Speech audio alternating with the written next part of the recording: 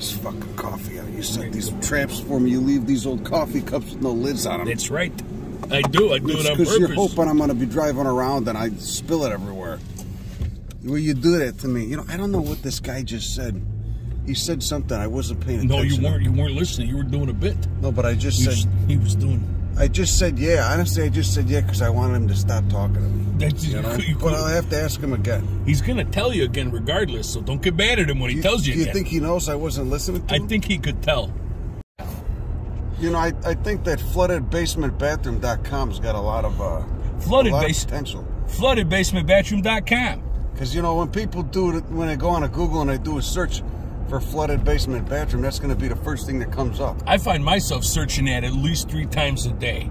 Floodedbasementbathroom.com. And then what do you say on there? Floodedbasementbathroom.com is your...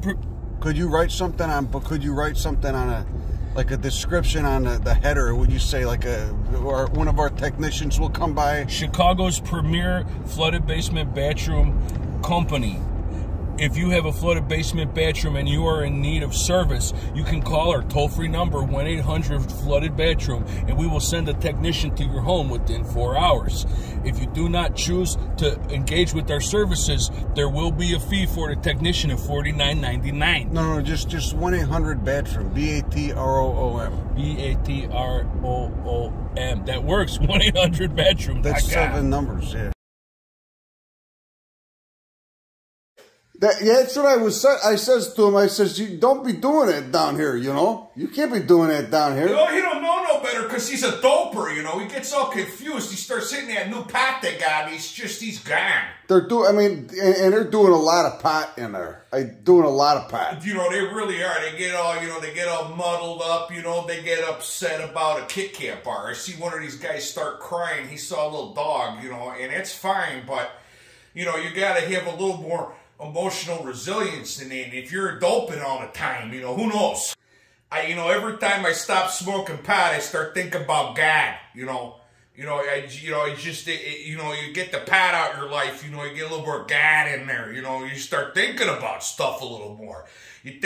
Start thinking about your mortality and the role you have to play in this cosmic dance that we're all doing here, you know, so take a little break from pot. How much pot were you doing? Were you doing a lot of pot? I was doing both a lot of pot and also too much pot. You know, because those are different things. Because you could be doing a lot of pot, but it's not too much pot, you know. But if you're doing too much pot, you know, that could be a little bit of pot for some people, you know. It's different, you know. And the stuff they got now, wowie, zowie, they'll really knock your trousers down, okay? So watch out there. You could see the ring go. Al, I got you a toad. You got me a toad. It's a peyote toad. It's a yacht toad. It's a yacht toad. I hope you like it. I like it so much. This is beautiful. Thanks, Dylan. Yeah. I got you something too here. I wanted to bring you home a piece of Chicago, so I got you this Jewel no, you didn't have to do that. I did have to. Oh, look, it's even got some mild wear and tear on it. Look at that. You know, it's well loved. I thought, you know, I could get another one. So, you know what we can use these for is we're going to go down, shovel bits of the continental breakfast in there because, you know, the per diem rate on this fucking shoot isn't enough. So we'll have food to eat later on. We're going to fill this with loose eggs. That's a tanker full of edible beef tallow outside of the Vienna Beef Factory. Where do you think your hot dogs come from? They make a nice slurry and they mix it with the tallow and put it in a casing. It's so good.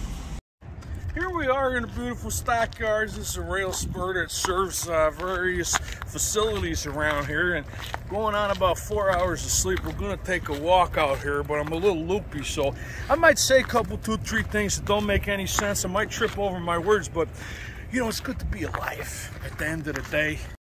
You know, it used to be a lot more efficient at that, Jack, you know. Now it takes you a while in your old age. It's one of the most beautiful signal bridges in the tri-state region by far, okay? You know, but at the time it was made, you know, it was probably holding a lot more signals than just, you know, the 3 or 4. I guess you get 5. You got 5 up there. So look at a nice haze, too. You see that haze? You're looking, you know, it looks like you're looking through nothing, but you're looking through a bunch of particles in the air that put a nice sheen, a nice patina on a city skyline. You know, but there's a lot more glass dildos on that skyline than there were when I lived here a long time ago. You know, it looks a lot different. Bunch of steel and glass. Hey.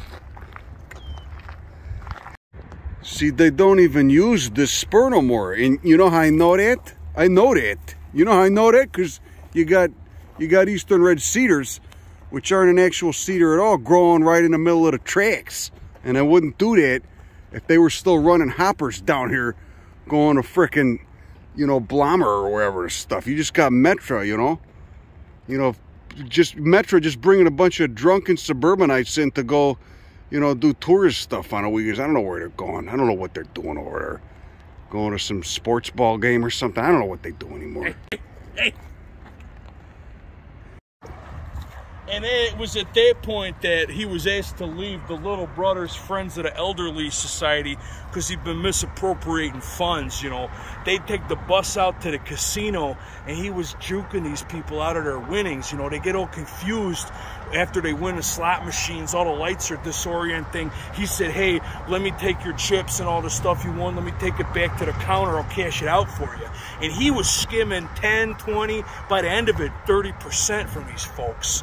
And, you know, they were just trying to, you know, have an outing. So elder abuse is no joke. So you could see what we got going on with the clouds up there. Beautiful. You got a nice ceiling of cloud cover. Hey, okay. Hey, over here. Okay, so Ashland Avenue, you know, it's a major thoroughfare for trucks, okay? The bus system is very nice. If you got to get somewhere, it's a great arterial.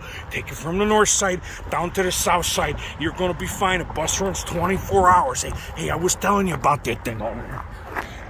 I seen a lot of things on Ashland in the night. I seen them on a bus. I seen them on my bike. I seen them when I was walking down there. You seen all kinds of things. Would you like to elucidate anything for us according to what's happened to the near west side in recent years with the urban developments and stuff? There's a lot you could say, you know. I could use the allegory of this trash transfer station, you know, nestled here in Fulton Market amongst the breweries and, you know, boutique coffee roasters and what have you, that no matter how much you dress it up and reappropriate the former industrial buildings for new industry, you know, there's always going to be a heart of trash. You know, there's always going to be offal and waste and things to be disposed of. And you got to ask yourself, who's disposing of what? You know, think about that. Look at that. Look at the milkweeds. You got Asclepias just popping up right at the foot of this dirty fence. Filthy dirty. Ah. You even got milkweeds popping up through the concrete, through the asphalt. See that? Cannot be stopped. You know, a lot of people wonder, you know, you're eating liquid salad all the time. You know, how come, you know, you look like that? You're in a shaker. And, well, the fact is, you know, it's a cycle. 24 hours of liquid salad, 24 hours of nothing but pizza. And right now, we're on a pizza cycle. So what you want to do is avoid that. But the siren song of dough and cheese is very strong, you know.